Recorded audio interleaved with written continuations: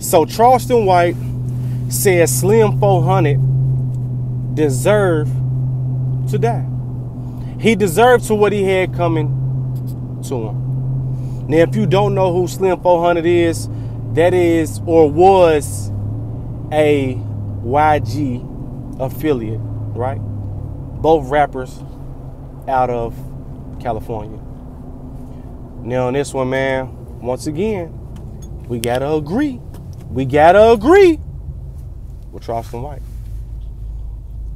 A lot of people don't like to live in reality, and the truth will always set you free. Slim, he got what he deserved, right? He got what he deserved. You running around, you want to be called, I'm big blood, I'm a gang member, right? I live an unrighteous life. What do you think you gonna get? As people, we gotta stop looking confused when these rappers is getting their head blown off.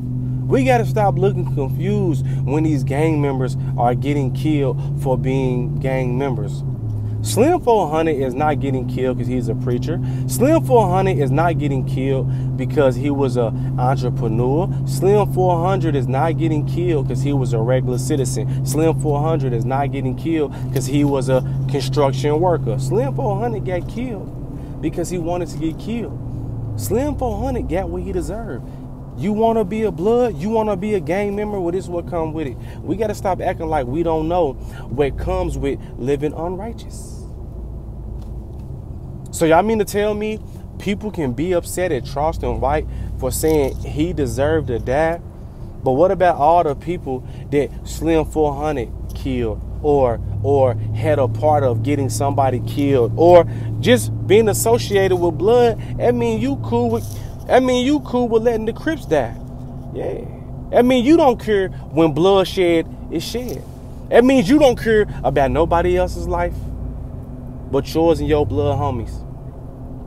So at the end of the day, when you playing the death game, you're gonna get death prizes. Yeah. See, you playing the game of evil. You playing the game of death. What do you think is gonna come out of that game?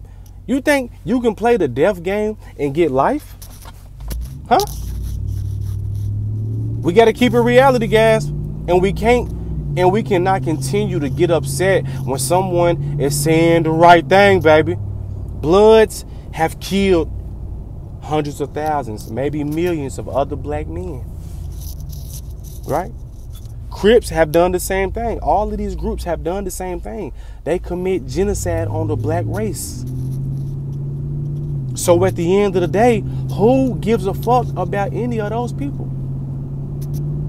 That's the game they want to play. They want to underachieve. They want to be weak-ass black men. They want to be gang members. Guess what? Guess what? When you get that head blown off, it is what it is. We got to stop focusing on these fools and start focusing on the real community and the real black people that's out here working every day. Shout out to the black construction workers. Shout out to everybody.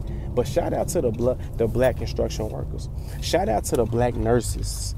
Shout out to the black school teachers. Yeah, shout out to them. And like I said, shout out to everybody. But we saying shout out to those people. Because a lot of times we glorify and we paying attention to too much bullshit.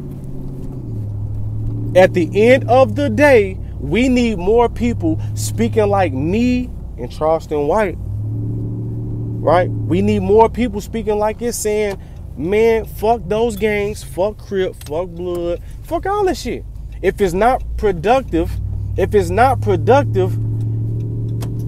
fuck it. Don't deal with it. Y'all mean to tell me it's okay that we got millions of black rappers saying, I'ma kill this black rapper, I'ma kill that black rapper, I wish you would, I'ma do this, I'ma do that. All that's cool. All these, a million black rappers can say, Nick, I'ma kill another black man, I'ma rape another black woman, I'ma go shoot up a black mama's house, I'ma go shoot up a black grandma's house, a black grandpa, I'ma go do this?